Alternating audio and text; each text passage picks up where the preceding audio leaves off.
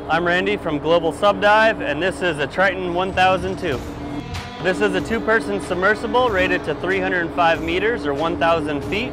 It has an operational endurance of about 6 hours and reserve life support for 96 hours. That's 4 days. We've added 5 scientific instruments on this sub for the mission: the lasers, the camera, CTD, and a Niskin water sampler. We've also added the Sonardyne BlueCom system for our live stream events.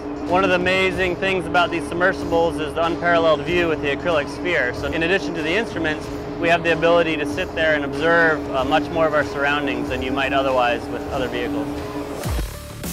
It's got 4 thrusters that allow it to move in any direction. 2 are used for vertical and translating sideways, and 2 are used for horizontal movement.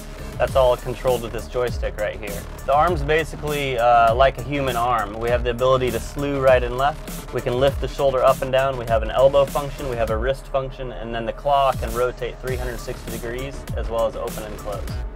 So the camera and media equipment that we've added to the submersible include a monitor for viewing and recording the Teledyne HD camera that's outside the sub, as well as lighting and mixing board for when we do the live broadcast.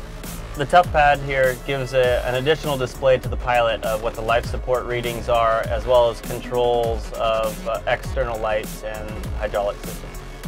This is my first time diving here in the Indian Ocean, and what we've gotten to see as part of the Nekton mission is new and unexplored, and it's been really fabulous diving. Happy to be a part of it.